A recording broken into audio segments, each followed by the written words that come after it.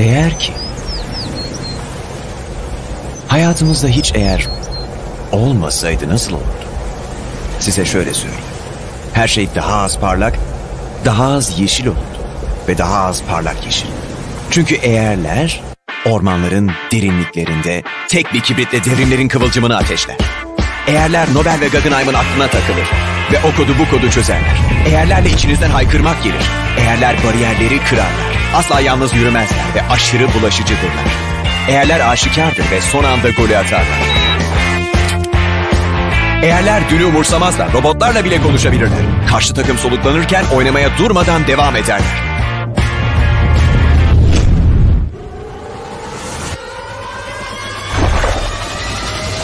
Sadece basit bir kelime öyle mi? Hayır. Eğerler asla uyumazlar. Hep daha fazla çaba gösterirler. Eğerler bakar, araştırır ve en beklenmedik zamanda ortaya çıkarlar. Eğerler klonlanarak çoğalırlar. Acaba gerçekten yapabilir misin? Yaptın bile. Eğerler aklınıza girmeye çalışan güler yüzlü şakacılardır. Eğerler kapıları açarlar. Asla kaybetmeyeceklerini bilirler. Ve biraz gün ışığına her zaman hazırdırlar. Her şey bir eğerle başlar. Çünkü eğerler ne zaman dönüşür, ne zamanlarsa şimdi. Ve şimdi nasıla dönüşür. Nasılsa asıla. Eğerler bakış açınızı değiştirir. Eğerler oyunu değiştirir. Eğerler dünyayı değiştirir. Biliyoruz. Çünkü biz eğerlerle çalışıyoruz. Yakın Doğu Üniversitesi.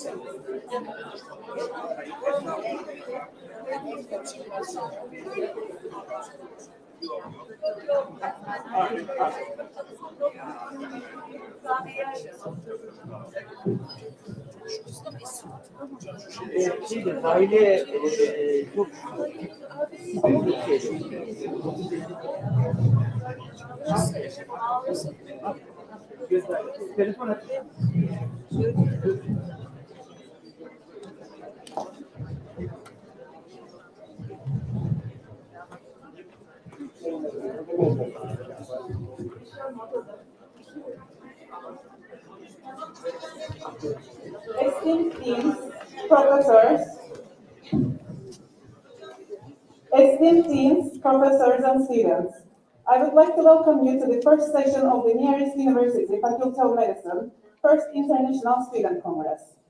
Before we start, I would like to thank all the members of the organizing committee. Before I invite our first speaker, esteemed Professor Munis Dündar, I would like to share with you Professor Dündar's brief biography. Professor Munis Dündar graduated from Ergören University, Faculty of Medicine. He received his PhD in medical genetics at the University of Glasgow. He completed specialty program in medical genetics at Osman Gazi University. He was appointed as a professor in 2003, and he is the founder and head of the Department of Medical Genetics, Faculty of Medicine at Ergören University. He was the president of Medical Genetic Association of Turkey. 4 syndromes are defined by Professor Dündar: Dündar syndrome, Dündar acropectoral syndrome, blindness, scoliosis, arachnodactyly syndrome, multiple congenital anomaly, and mental retardation syndrome. He has edited 6 books. He has been the president of European Biotechnology Association. He was the board member of European Predictive Preventative Personalized Medicine Association. He is the faculty member of European University Consortium of Perugia University in Italy. He was the tutor at the European Biotechnology Association's Eurobiotech base. Also, he was president for approximately 100 congresses and symposiums and attended about 100 meetings as an invited speaker. He has published approximately 300 articles. He has about 200 paper presentations at scientific meetings and published in proceedings. In addition, he received the European Biotechnology Association Award and the largest number of broadcaster and most cited academician award at Ergören University. He has been elected as a foreign member of the Belarusian National Academy of Sciences. Also, he is a consultant in various institutions and a member of different working groups at national level. I am honored to invite Professor Dündar to give his speech entitled Applications of Biotechnology in Medicine.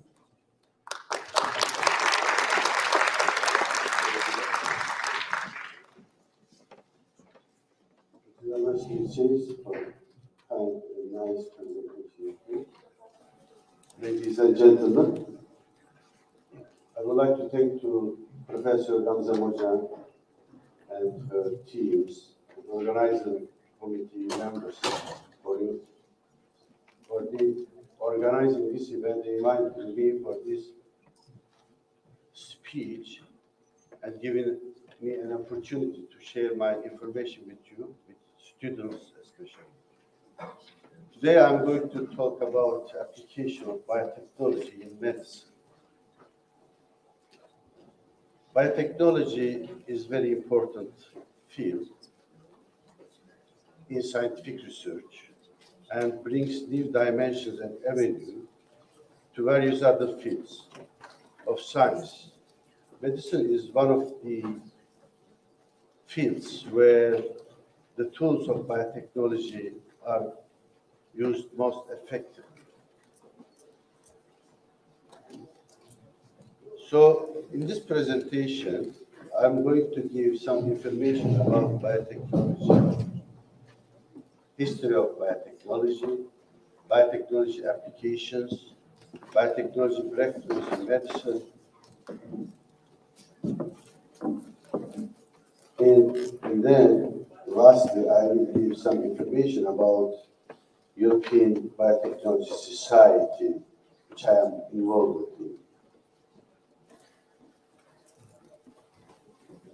So biotechnology is an innovative interdisciplinary field and encompasses a wide range of procedures for modifying living organisms according to human protocols.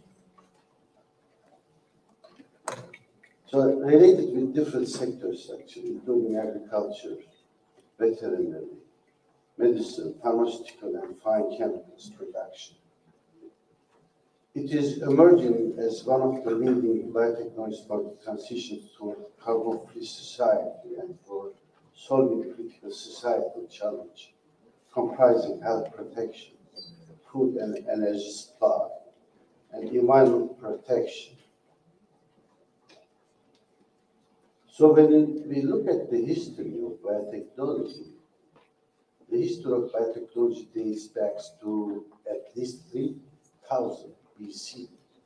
Learning about maker's yeast, alcohol fermentation, and vinegar making was one of the first biotechnological discoveries.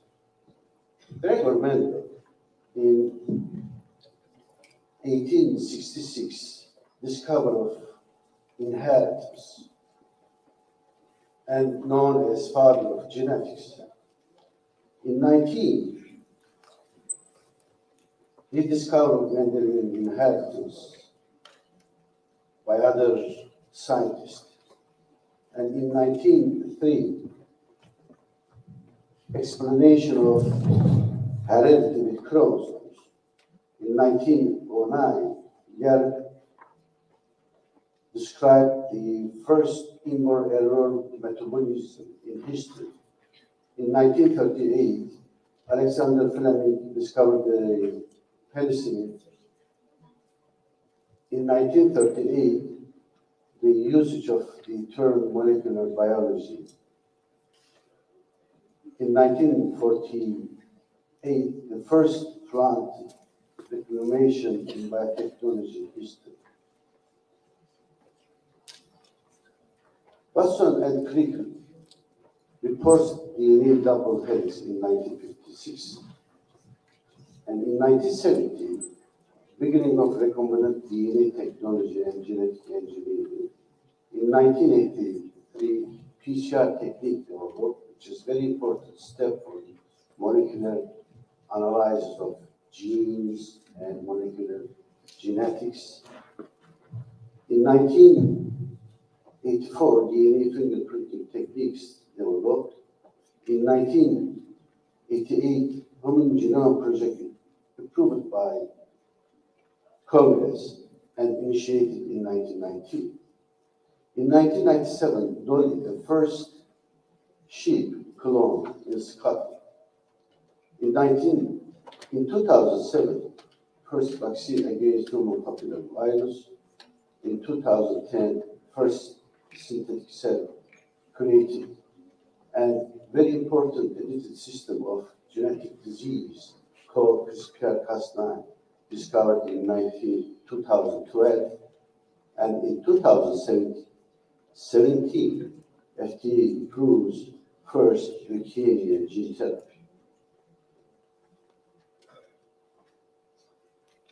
So these new techniques, commonly referred to as gene technology, involve the modification of organisms by direct incorporation of one or more genes to introduce or alter specific characteristics.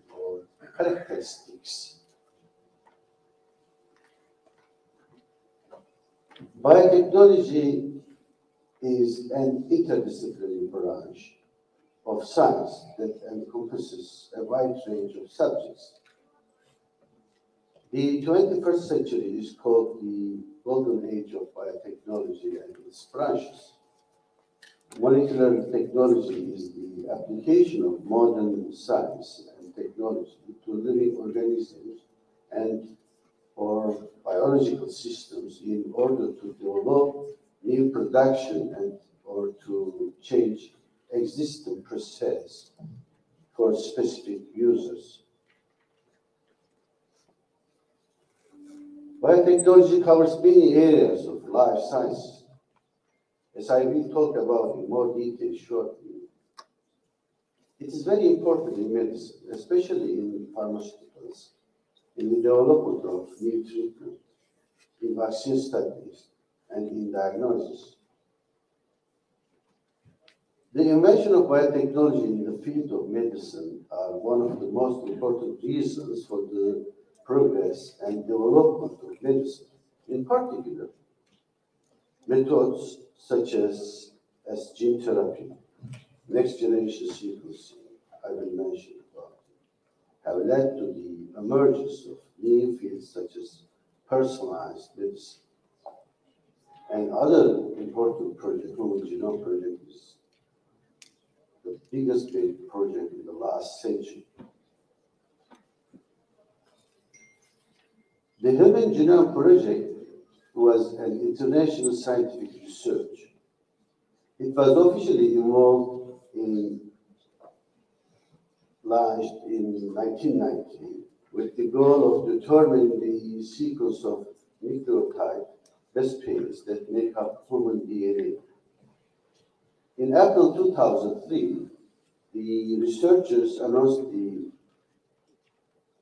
they had completed a preliminary sequence of the entire human genome.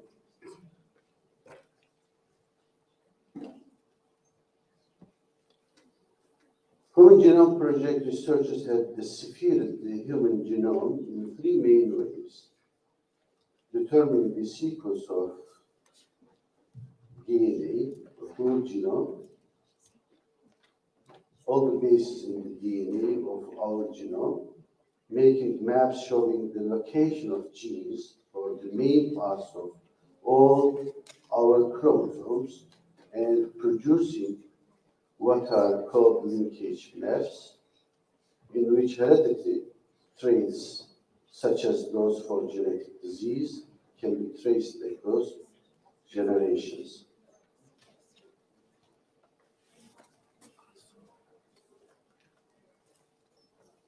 The outcomes of Human Genome Projects are, we described about 22,000 human genes in human genome.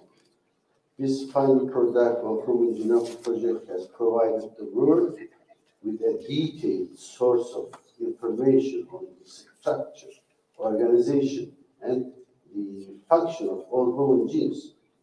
This knowledge can be thought of as the basis set of inheritance, instructions for a human's development and function.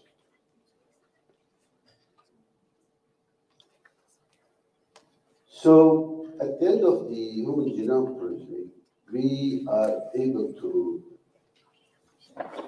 give more detail about the disease.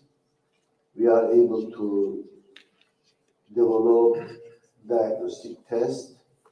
We are able to develop new drugs for certain genetic disease, and effective genes can be repaired or even regenerated by gene therapy.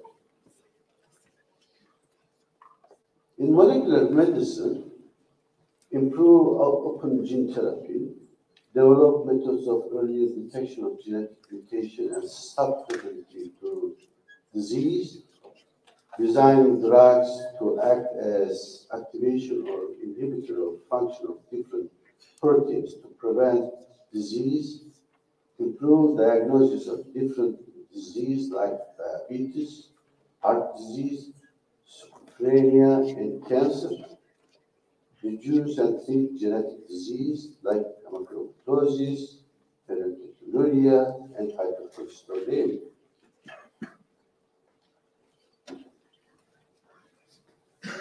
The stem cells are cells with the potential to develop into many different types of cells in the body. They serve as a repair system for the body. There are two main types of stem cells: embryonic stem cells and adult stem cells. Stem cells are different from other cells in the body in three ways. They can divide and renew themselves over a long time. They are unspecified, so they can be used for producing some organs or some discovered for the disease.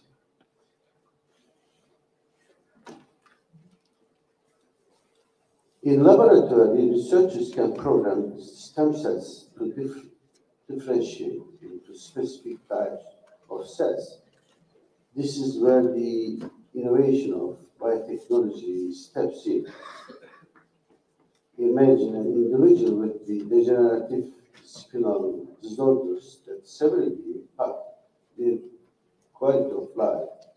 With the help of stem cells research, it might be possible to grow these stem cells in vitro in a lab setting and then implement that into the affected individual's body.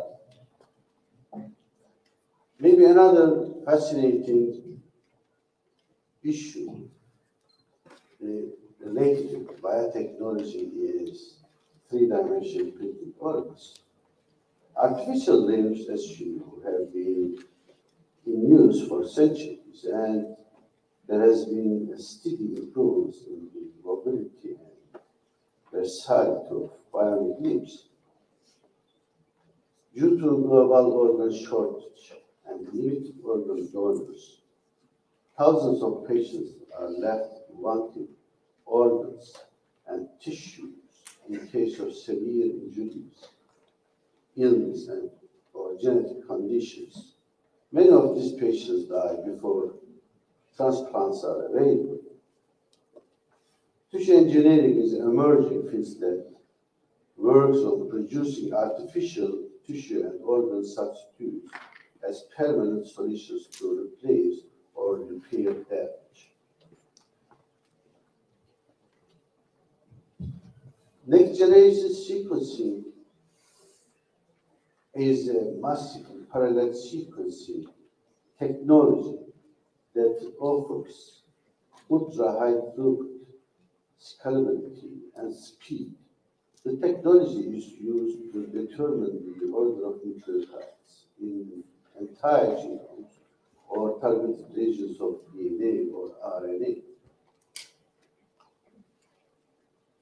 The spectrum of DNA variation in a human genome comprises small base changes, substitutions, insertions, and deletions of DNA, large genomic deletions of exons or full genes, and rearrangements such as inversions and translocations.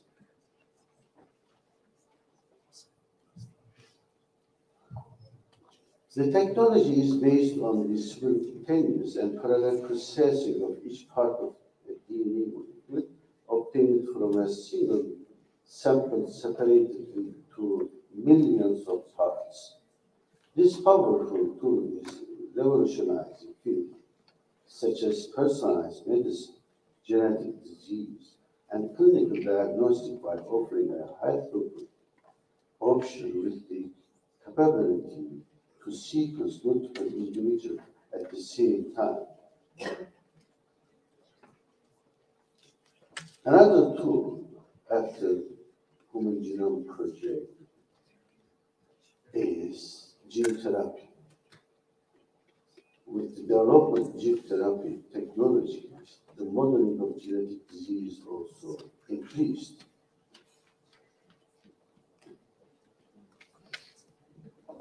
Genome editing, also called gene editing, is a group of technologies that give scientists the ability to change organisms' DNA. These technologies allow genetic material to be edited, removed, or altered at the particular location in the genome. Several approaches to genome editing have been developed. After my speech, my colleague and my friend, Professor Şehime, is going to give more details about this technology. So this technology is called CRISPR-Cas9. So I'm going to give this detailed information to my colleague for next speech. Liquid biopsies are non-invasive blood tests that detect circulating tumor cells and fragments of tumor DNA that are shed into the blood from the primary tumor and from metastatic sites. Liquid biopsy can be used at various stages in the care pathway of cancer patients, from screening to monitoring of treatments and understanding drug resistance mechanisms. So, can be used screening for early detection, profiling cancer, developing personalized treatment, monitoring treatment, assessing possible recurrence. Another subject developed after Human Genome Project is synthetic biology. Synthetic biology broadly refers to the use of computer-assisted biological engineering to design and construct new synthetic biological parts, devices, and systems that do not exist in nature and redesign existing biological organisms. So synthetic biology is related with biology, system biology, engineering, bioinformatics, math, chemistry, and biotechnology mainly. Is a growing discipline that has two subfields.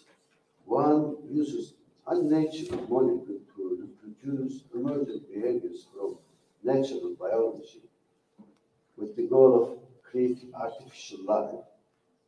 The other seeks interchangeable parts from natural biology to assemble into systems that act unnaturally.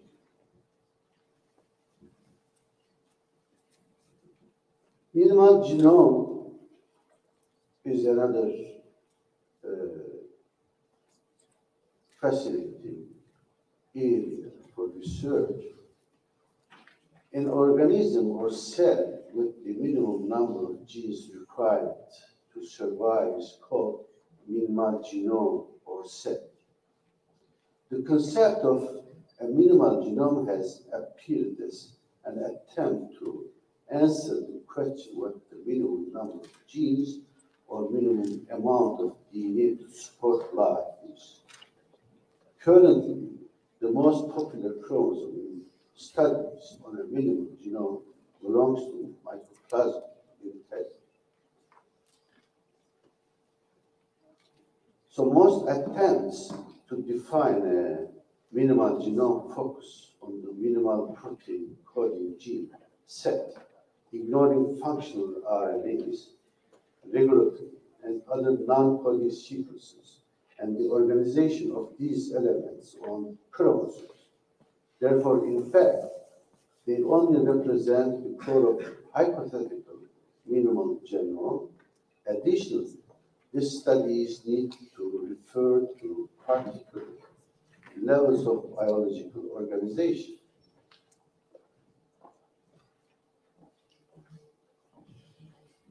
So essential genes are absolutely essential for cell survival. Therefore, the determination of the universal minimum gene set required for survival is important in applications in medicine and synthetic biology. The size of a minimal genome can be considered to be limited by the physical size of the DNA molecule that can reproduce rather than the amount of genetic information.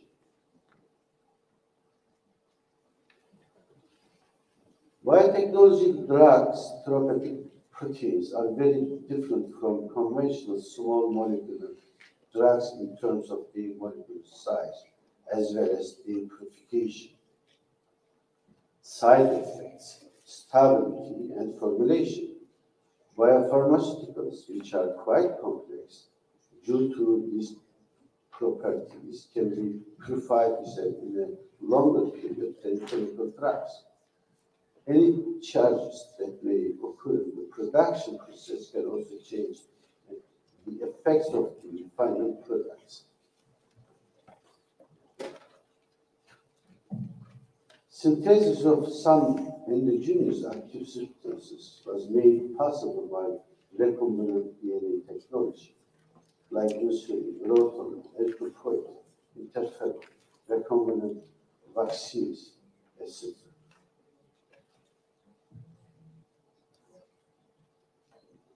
Personalized medicine is the tailoring of medical treatment to the individual characteristics of each patient.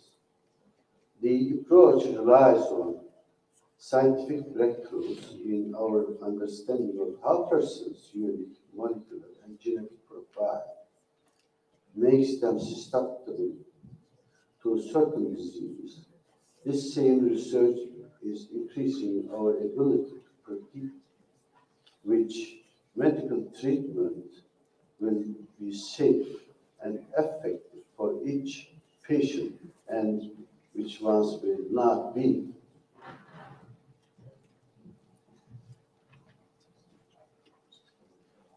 The advantage of personalized medicine are reduced diagnostic burden, focusing on prevention, even predictive and preventive, reduce the duration and severity of the disease, increase benefits, and reduce risks.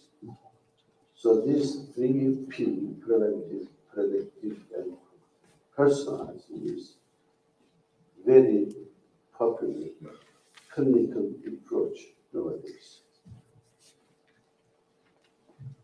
The study of variation of DNA and RNA characteristics as related to drug responsive is critically important area of personalized medicine.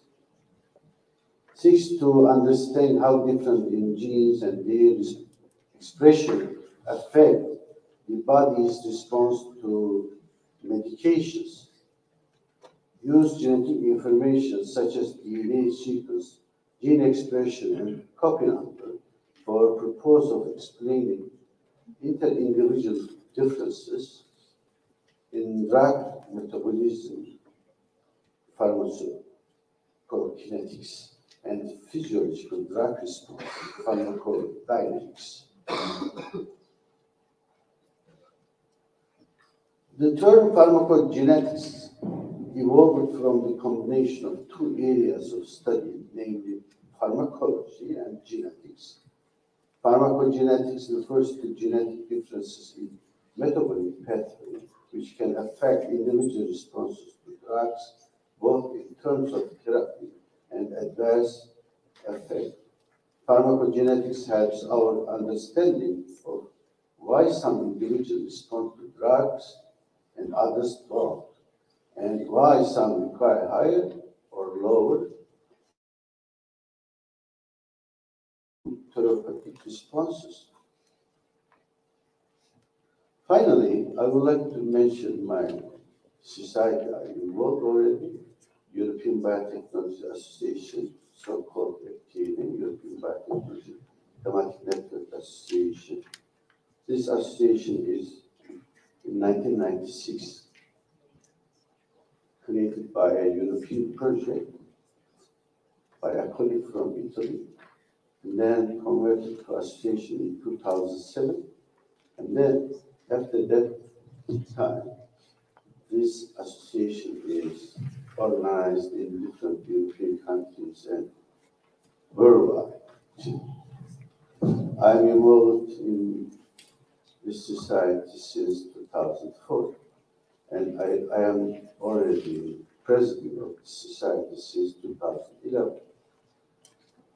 So the aims of the society is arranging activity in education, innovation, and industrial relations in different countries. Countries actually in need so much, and I'm really proud to be in Cyprus here to have collaboration with the nearest university, with my colleagues, and Turkish security side as a European society. We are about 52 countries represented. And each year we organize different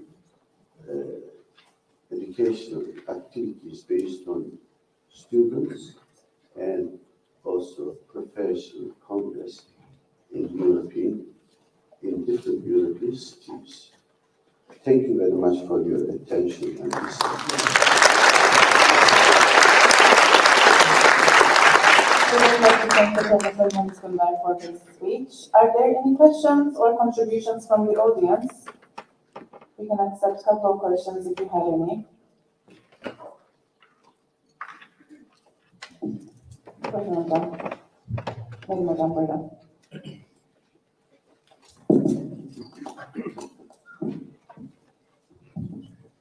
Doctor, thank you very much for your nice presentation. We enjoyed very much. I have a question for pharmacological technology. Today, in classical medicine, we use all of the medicine, all of the drugs by, for example, intravenous or orally, and all drugs distributed whole of the body, everywhere, with it. Even sometimes unwanted organs or in some unwanted tissues always receive the drugs without any, at least unwanted effects, right? Sometimes we have harmful effects also. But we need in technology, we expect technology to have organ-targeted or the tissue-targeted drugs. Is it possible for today's technology? Thank you very much for it. I think the most important effect of biotechnology drug is to have precise target for precise receptor. Yeah. Because you are producing proteins or enzymes for precise receptor. So this is, I think, this is the advantage of biotechnology compared with the pharmaceutical, classic pharmaceutical drug. Possible. Yeah. No question. Yeah. Answer this. And maybe Şehime, Professor Şehime, want to speak something? Yes, it can be possible for nanotechnology, nanocare. Thank you, but I didn't do like that. I'm just exercising my hand. Okay. Because of broken hand. Sorry. But Yes. I can just answer that with nanotechnology, it's possible with nanocarriers. And I think that in the near future, all drugs are going to be like that. And the other organs are not going to be affected. It's nice technology. We need that. Yes. Because even some unwanted, but not only unwanted, but they also in complicated. Yes. Really important because we always spend too much money without any effort. Yes. All right. Thank you. Thank you. Is there a live picture? Yes, this is the kind of personalized medicine.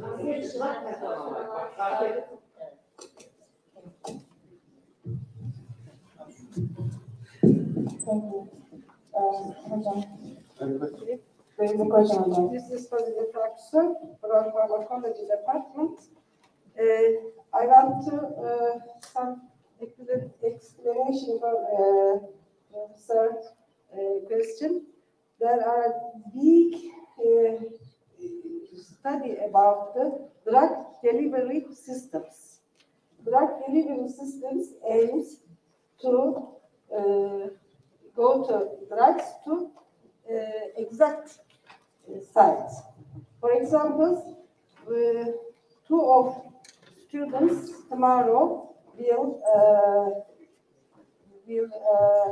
present some speech about this topic. One of them, for example, exosomes, you know, the drug and nanoparticles. Some nanoparticles take the drug to exact sites. If you listen tomorrow, there are a lot of information about this topic. Thank you very much for reminding this transport system. Actually, yes, you can create very precise receptors on the exomes, for instance, to go to, for instance, ACE receptors like that, and the exome is vehicle, very good vehicle, transport, it's able to transport genetic material. Yes, and so it is possible, of course. Thank you very much for your contribution. Thank you. Are there any other questions? Okay, we would like to thank Professor Munis Dündar for her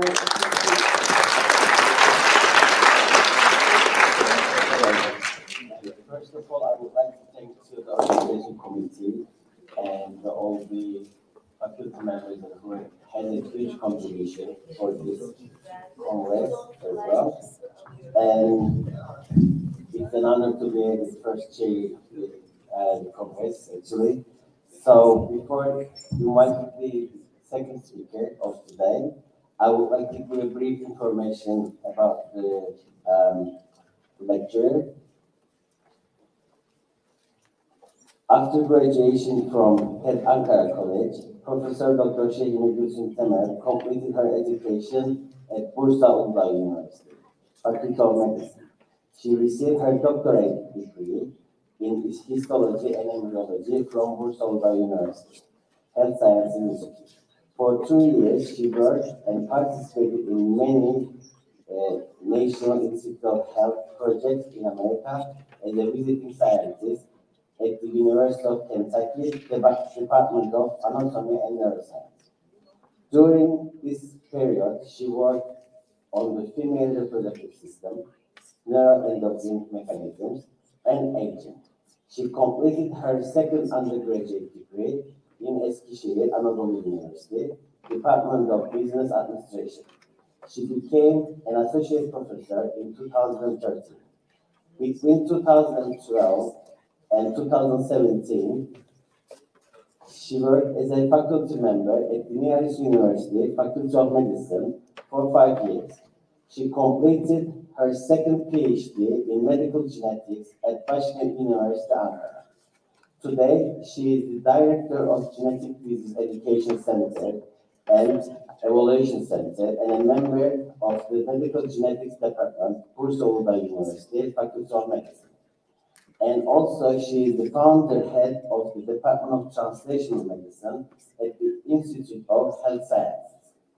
She has been involved in many national and international research projects as a project coordinator and researcher. She has published peer-reviewed high-impact scientific journals in important journals, and book chapters. She has 3 patent applications related to telemedicine and diagnostic tools for COVID-19 causing SARS-CoV-2. Nowadays, she has focused on innovative scientific products and diagnostic tools, as well as treatment-oriented projects. So I'm pleased to invite Professor Şehime Temel for her speech.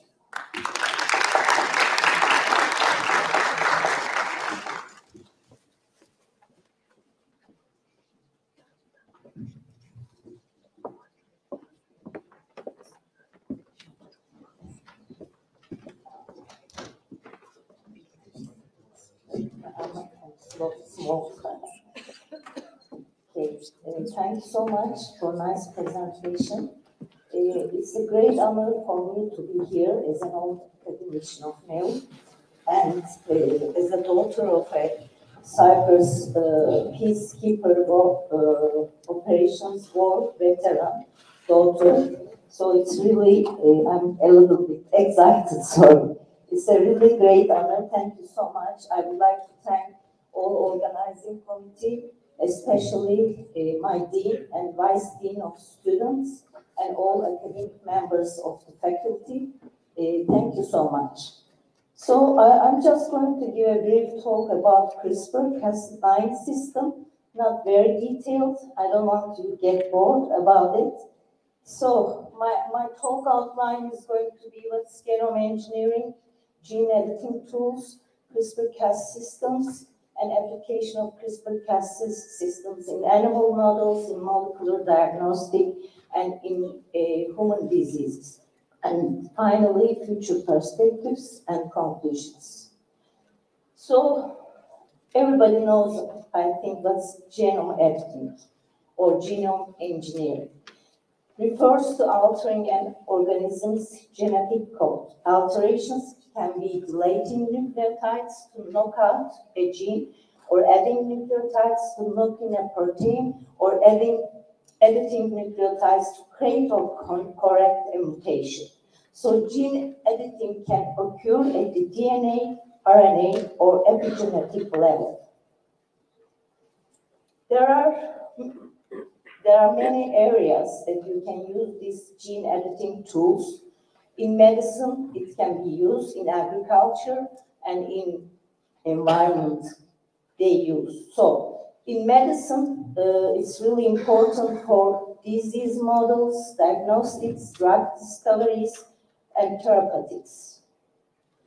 And in agriculture, improve and design the crops with enhanced resistance to factors that influence their growth, like pests, disease, drought, floods, to produce large quantities food on the limited amount of land, and to cultivate more nutrient-rich foods, and then to breed disease-resistant, superior quality livestock and produce healthy herb.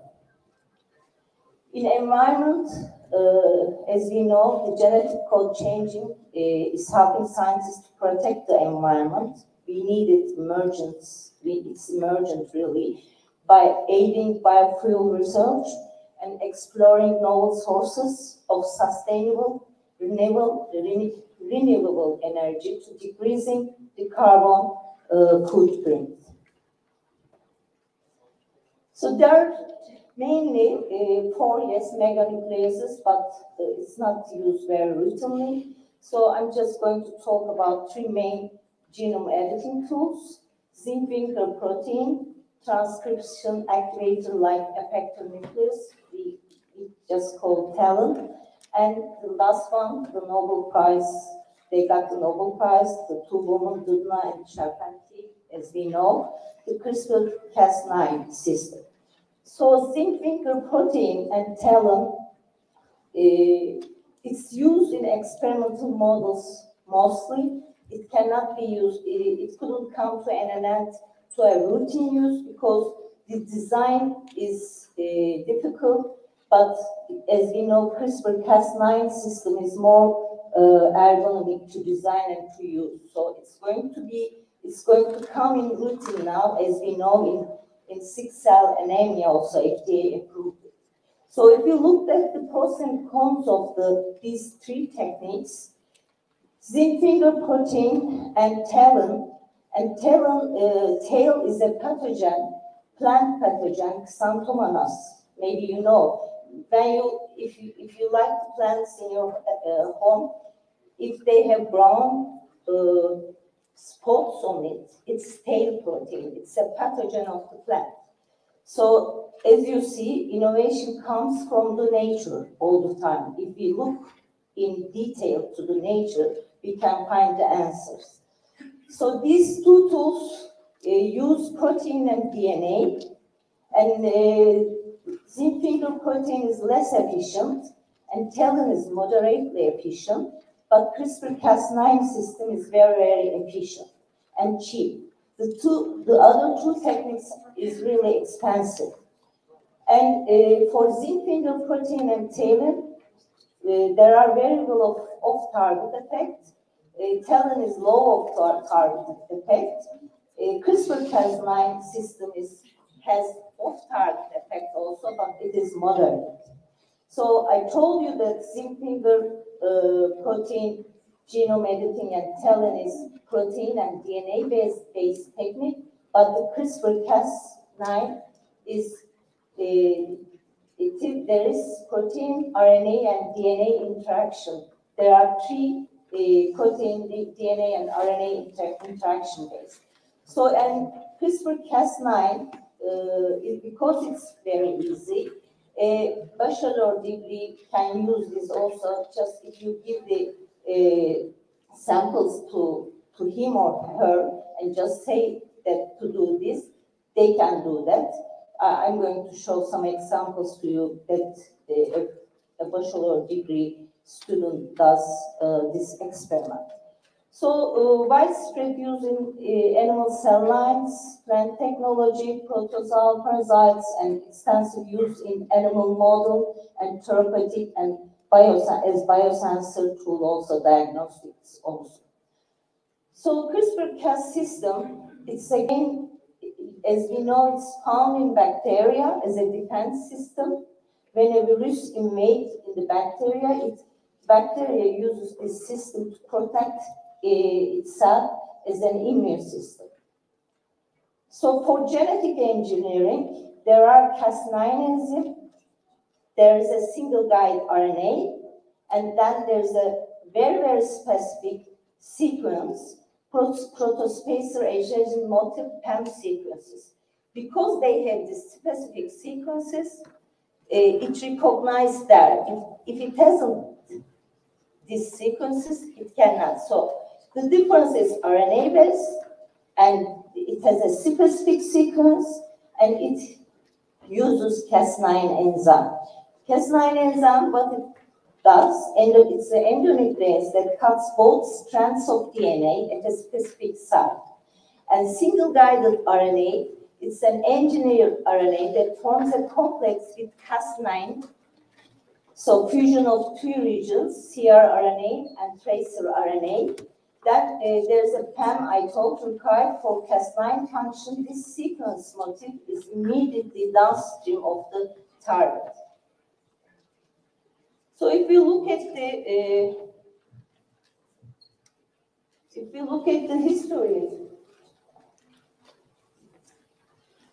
of the CRISPR techniques, it begins in 1978 and it comes in 2021, and it has the Nobel Prize also. So there are a lot of techniques, and still there is a war about patents with the Zyme between Dündar, because the first Zyme showed it, but Dündar showed to use it in medicine, in human diseases. So they got the prize, but until this Nobel Prize, there are a lot of researchers how this technique comes to routine use.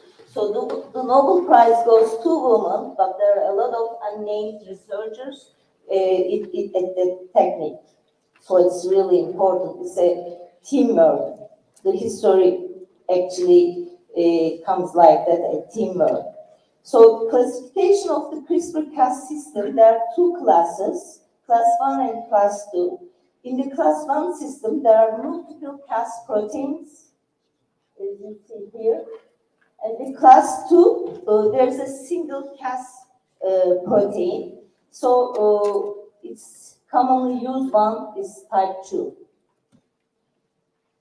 When we look at the CRISPR Cas9, 12, and 13, so you can see Cas9, Cas12, and Cas13 here. Target is Cas9 and Cas12 DNA, but Cas13, the target is RNA. Protospacer in Cas9 pump and Cas12 pump, and the Cas9 is different, PFS. So you can see the differences. I'm not going to count all the differences here. So commonly used one is Cas9.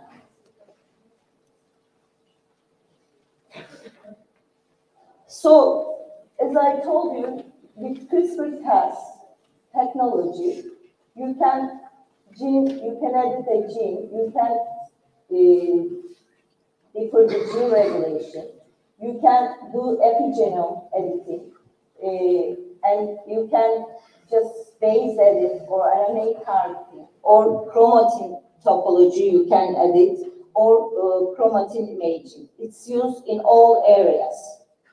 So there's 5 steps of Cas9 DNA cleavage.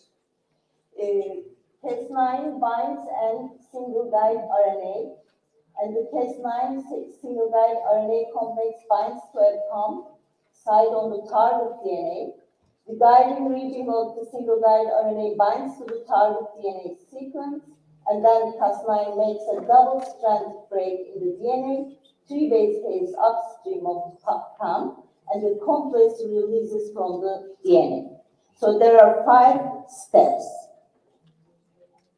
You can see here, Cas9 makes a double-stranded break in the DNA, 3 base pairs of sequence. So I'm going to talk about applications of CRISPR-Cas systems in animal modeling, disease modeling. So it's really important because we can understand the diseases. With disease modeling, pathophysiology of the diseases is really important for cure, for drugs. So we should know the disease pathophysiology, and we need this because of this. We need some animal models. As CRISPR-Cas talon and zinc finger protein can be used in animal models, and until CRISPR-Cas9 technique, they were used. But as I told you, it needs some engineering work. And talon is a big sequence, and it's really hard to handle. Now CRISPR-Cas9 in all laboratories and in all of the world, CRISPR-Cas9 systems are using for animal modeling. You can use as an animal model C. elegans, Drosophila, Xenopus, or mice, and it's really important for the pathophysiology of the disease. Of course, there are you can make a genetically modified animals also. There are when you are doing this, you can use CRISPR-Cas9 technology. But according to me, as an ethical view, we should use CRISPR-Cas9 technology with the worldwide regulations. Because as you know, Lulu and Nunu born with CRISPR-Cas9 technology without hoop. They make the CCR5-42 base deletions when two nucleus stage in the embryos, in the zygote. And now, because they didn't have the permission, and we don't know the future directions of it, how outcomes, and they are saying that these 2 babies are mosaics also.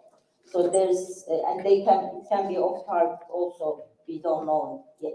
I'm going to give 2 important examples from our works about 2 genes, CC2-1A gene.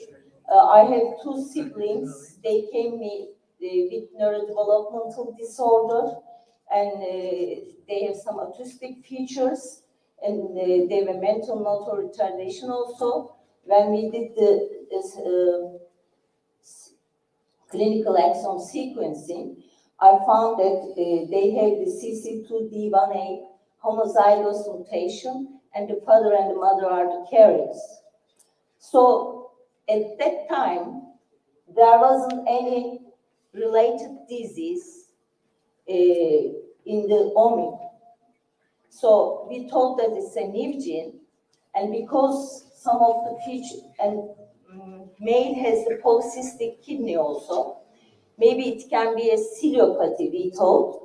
And we collaborate with Yale University, Professor Dennis, and collaborate with Nearest also. They have a CC2D1A mutated patient also.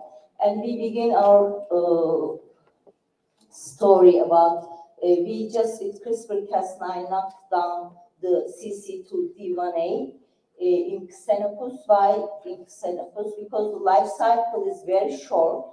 You can see very, very shortly the result in that animal. And it's not cost effective also. And it's not time consuming also. So with the OCT imaging is used in ophthalmology departments. They use for the retina view. This is a computerized tomography, some OCT, but just for the ophthalmology, for retina view. So they use in their lab, it's very innovative actually, for to view the cilia. So these are the,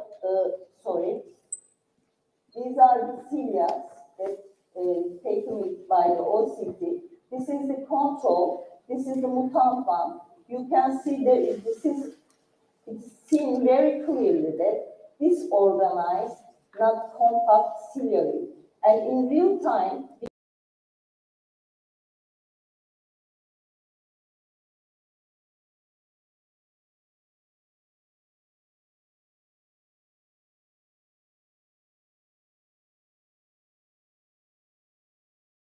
the short cilia seen, and we thought that, okay, it can be a ciliopathy because it's expressed in cilia. So when we look at the development, this is the normal, this is the mutant ones, and the development of the brain is also abnormal. Head cranium abnormalities it has, and it has, because the cilia movement not correctly, it is a stenosis hydrocephaly also. So we checked if there is a situs inversus also for the developmental stage, and we see that there is a situs inversus in the cardiac. If you look at it here, there is an L loop here, this is the control, so there is a cardiac looping also in the Xenopus. So these are the detailed work of the cilia expression in mutant ones and normal ones. It's exactly expressed in developmental stage where the cilia is expressed. And in cardiac, in heart, there is a loop also, loop defect, and it is very exciting also. You can, this is the movement of the brain blood liquid here. You can see the mutant one, there is an unorganized, it is just in one area. It's very, very unique. Just in one area, the movement is unorganized and not well. So it's very interesting also. So when you look at the normal CC2D1A in brain localization, and this is disorganized localization and short cilia are seen. I don't know if you can see very well. So this is our story. So we now concluded that CC2D1A is a ciliopathy gene, and we are going to publish, some works are still going on with fibroblast of the cases, and we are going to publish with Yale and Nearest University as a ciliopathy gene. So this is the second story about NARS1 in microcephaly. when I found in my patient this homozygous mutation, there wasn't any disease in him also, just I found two literature published 1 week ahead before, and it was about NARS1 causes microcephaly. It was in Nature Genetics, but we have very different results also, and our work is going to be valuable also. This work is going on. So as you see, we lost these two patients. They are consanguineous marriages. They have microcephaly and dysmorphic features, and the sibling also neural tube defects also, and they died soon after. And I found this NARS1 homozygous mutation, as you see here. So when we did the Xenopus model, you can see this neural tube defects in Xenopus. It's a new finding. They didn't report that there is a neural tube defect. So like in human, Xenopus has neural tube defect also.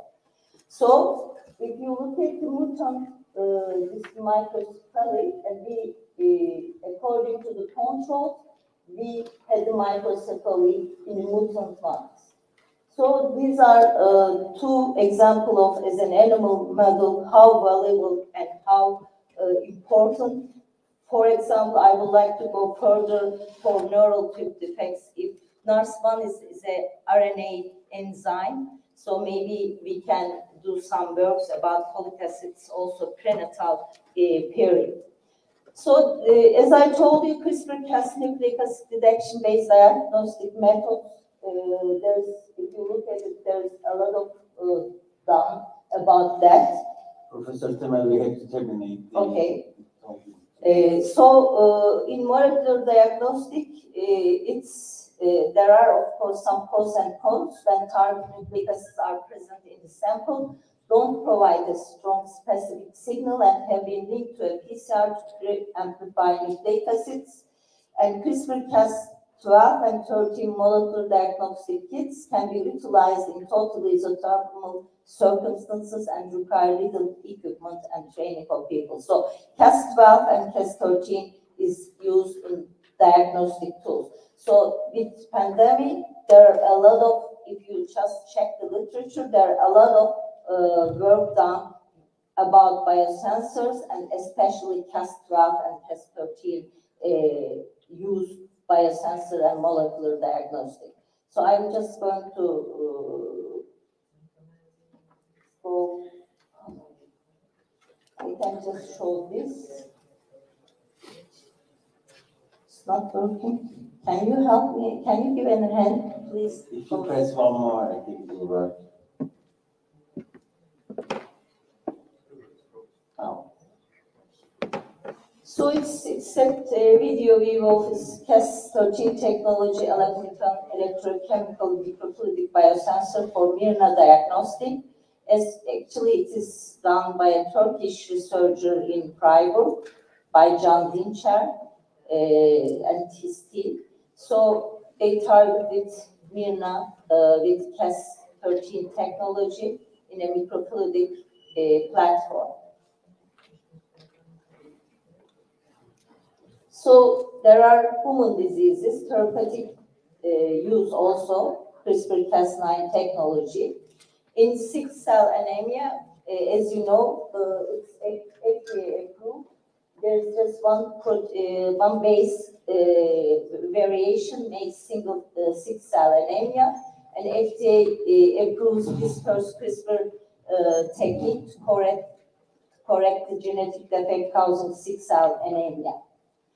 So retinal dystrophies, it can be used. There are a lot of work is going on now, and for cancer, it's a little bit hard. For hematologic malignancies, it's a little bit easier, but for solid tumors, there are all the time new mutations. It can be harder than the other diseases.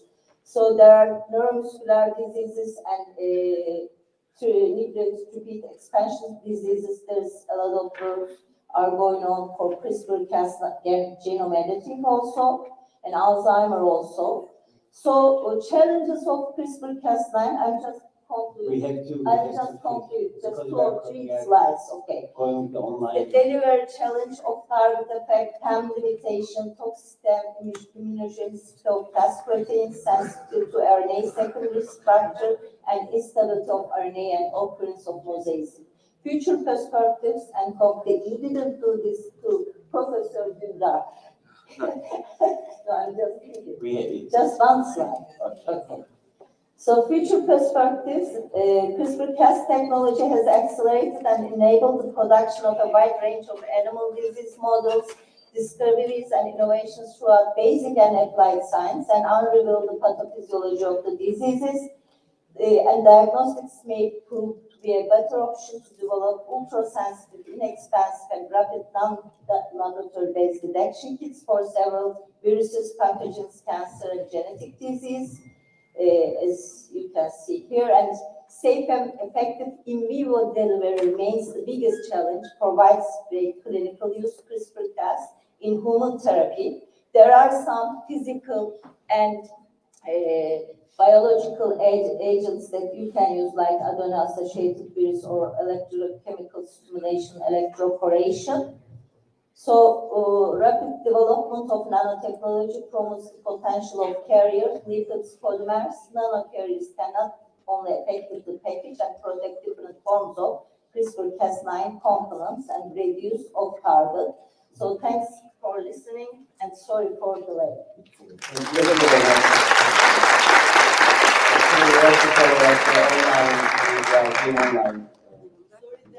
So which there's no. Okay. Does anyone have any question or contribution? It's a very interesting topic.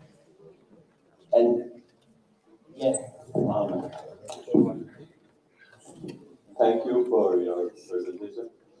I want to ask about the software you use for designing guide RNA, and also you talk about ethics. If we find a solution for a patient, can we use it now, or we should stay to develop our ethics or something to accept? So that should be your first. Yes, I'm Mohammed I'm a student of PhD medical genetic and biology, and I've done a little bit for some podcasts. Also, I'm teaching sometimes genetic engineering. So there are softwares for single RNA design. It's like primary design. You can just go and check, and if you just Google it. So there are a lot of fun that we just use not 1, 3 or more techniques with my students from the molecular biology. So not typically just one. So the second question, this is really important, and it's my concern about it, this technique. So if you can find a cure, of course, you cannot just use this for a cure for a patient. There are some, you should do some clinical studies to be approved for this cure. Yes, but phase 1, no, it's very very fast now. We see this in pandemic. So we have the vaccine in 1 year. So why? Because of the artificial intelligence, because of the drug repurposing, you can simulate docking studies. But we should done it on human cells, because the animal cells not really same. For example, in repair system or lots of different. Yes, but you cannot just do study of it. They do in China, and they do in China, but China.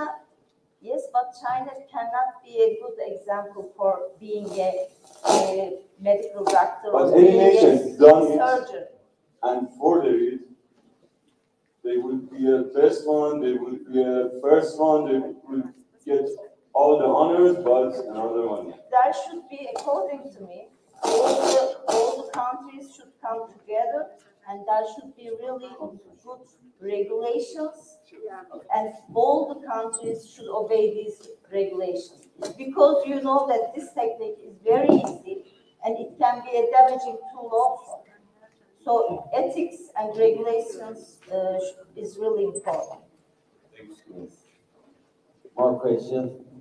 Maybe it's also while Dr. Eşer is going to talk, maybe it's worth to mention that it was the Dr. Gülten's PhD project, one part of that. Sorry.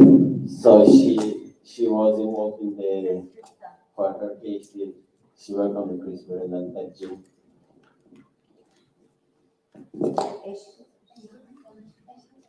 Excellent.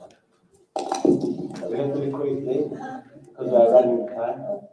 Thank you very much for your nice presentation. I'm wondering, because every day we are eating food modified, genetically modified. Can this modified food make a little bit damage to our genetic sequence? But in agriculture, no, GMO, I don't use GMO. Genetically modified organism, I don't use, I don't eat. But there are some words for agriculture, more, for example, not for the, what was it? Seeds. Not for the seeds, genetic modified seeds, to use to have a better agriculture, for example. They use this, but for the seeds, I'm not, my concern is the same as you. But we are eating every day. Yes. Orange, sweet mandarina, watermelon. So this sequence can insert maybe one day in your sequence. Maybe we shouldn't say we are against, but we have to know that where is actually the alteration. I asked the same We have question to know to where the alteration. I asked the same question to the Pınar and We can discuss later on if you want. We are running a bit of You can say yes, we can say. You can maybe say something about that CC2D1A CRISPR word, because So we have Gülten, yes, maybe you would like to add some. yeah, in her PhD she found it says it was a new gene that she found. Good. So Okay. We would like to invite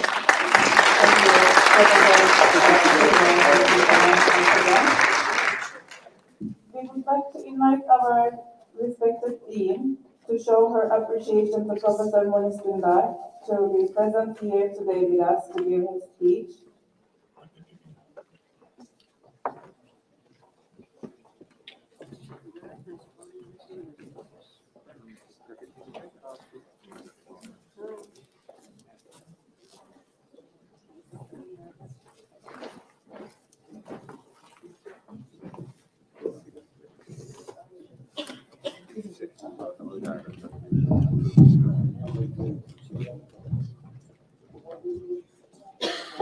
I would like to thank two speakers. They are very distinguished speakers and our guests. And thank you very much for Professor Munis Dündar for coming here, accepting our invitation, and for the valuable knowledge which he reflected to us. Thank you, Dr. Dündar.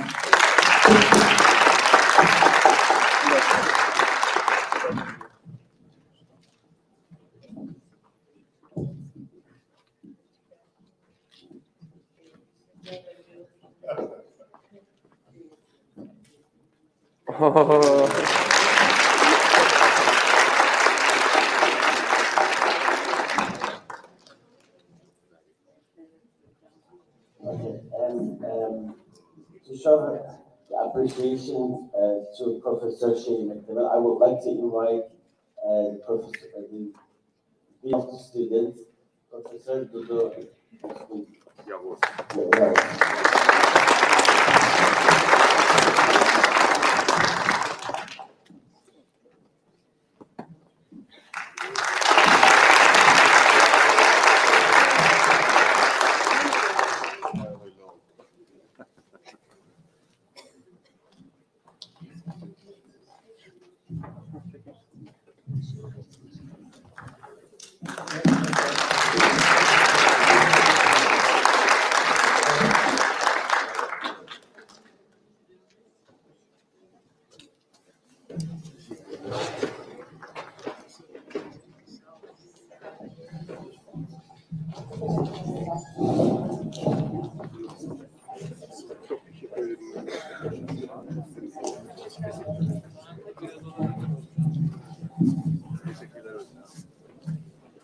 We are closing the first session of the Congress.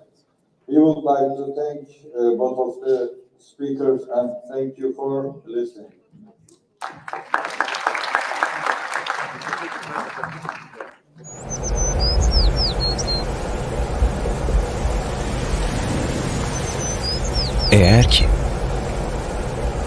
Eğer ki hayatımızda hiç eğer olmasaydı nasıl olurdu? Size şöyle söyleyeyim. Her şey daha az parlak, daha az yeşil olurdu ve daha az parlak yeşil. Çünkü eğerler ormanların derinliklerinde tek bir kibritle derinlerin kıvılcımını ateşler. Eğerler Nobel ve Guggenheim'ın aklına takılır ve o kodu bu kodu çözerler. Eğerlerle içinizden haykırmak gelir. Eğerler bariyerleri kırarlar. Asla yalnız yürümezler ve aşırı bulaşıcıdırlar. Eğerler aşikardır ve son anda golü atarlar. Eğerler dünü umursamazlar, robotlarla bile konuşabilirler. Karşı takım soluklanırken oynamaya durmadan devam ederler.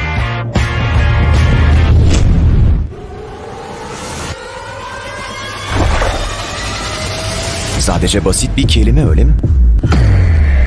Hayır. Eğerler asla uyumazlar, hep daha fazla çaba gösterirler. Eğerler bakar, araştırır ve en beklenmedik zamanda ortaya çıkarlar. Eğerler klonlanarak çoğalırlar. Acaba gerçekten yapabilir misin? Yaptın bile. Eğerler aklınıza girmeye çalışan güler yüzlü şakacılardır. Eğerler kapıları açarlar, asla kaybetmeyeceklerini bilirler. Ve biraz gün ışığına her zaman hazırdırlar. Her şey bir eğerle başlar. Çünkü eğerler ne zamana dönüşür, ne zamanlarsa şimdiye. Ve şimdi nasıla dönüşür. Nasılsa asıl.